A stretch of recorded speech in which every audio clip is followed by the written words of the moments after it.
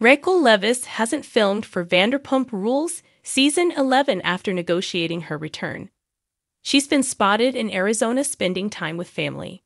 Raquel Leviss hasn't filmed for Vanderpump Rules Season 11 following negotiations that were discussed for her to return.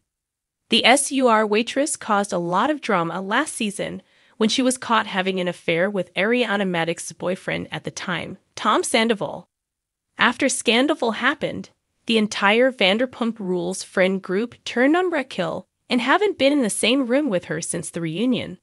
According to ET, Raquel has been living in Arizona with her family since they left the mental health facility she was staying in.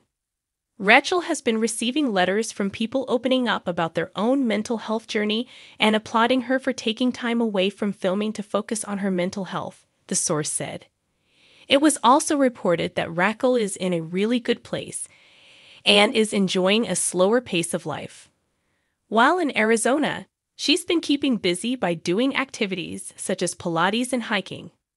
Raquel has had a difficult journey on Vanderpump Rules and is taking time to focus on her mental health instead of filming a new season of the show. Raquel knows that if she films for Vanderpump Rules, it won't be good for her mental health. She feels she already said what she needed to say at the reunion, and she's putting that all behind her and is moving forward, ET reported.